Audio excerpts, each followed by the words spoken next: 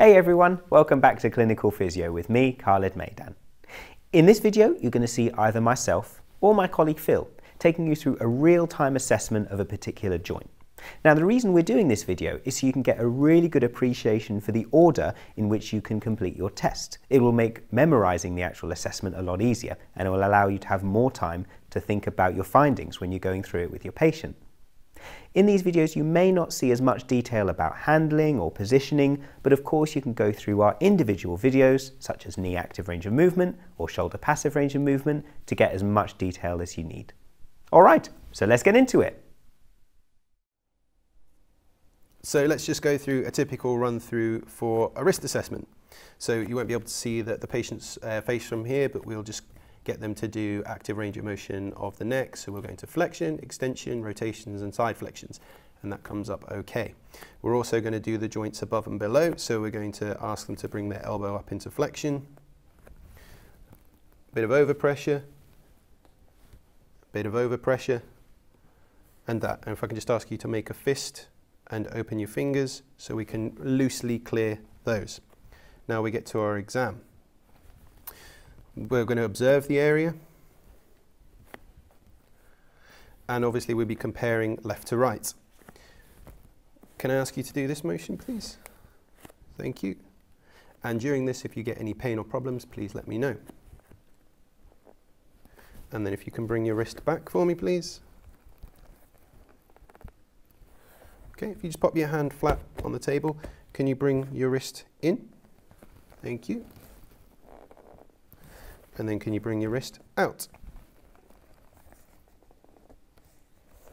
Okay, if we just get you to lift your arm up a little bit, tuck that elbow there. Can you just turn your hand out as far as you can, palm up? Thank you.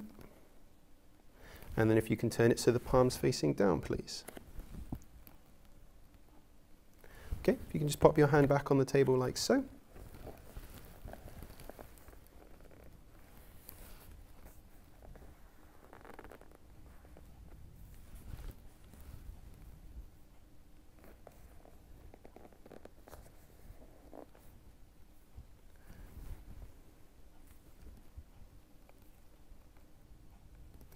Okay, if you can just make a loose fist for me.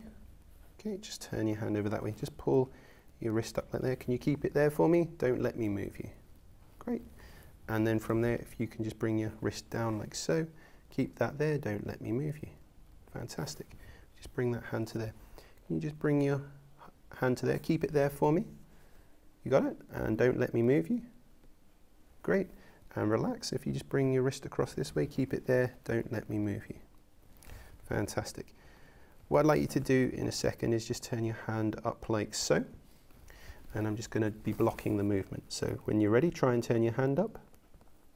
Great. And then in a second, you're going to be turning your wrist over like so. And obviously, we'd be sat opposite them as we've gone through, so that the handling is much less cumbersome than this. So from here, Paul, if you can bring yourself over that way whenever you're ready. Thank you very much. From here you can go into your palpation, so we'll palpate the relevant areas and then add on any other special tests that we wanted. And that completes our real-time objective assessment. Once again, I hope that this video has given you a good understanding of the order in which you can complete your tests.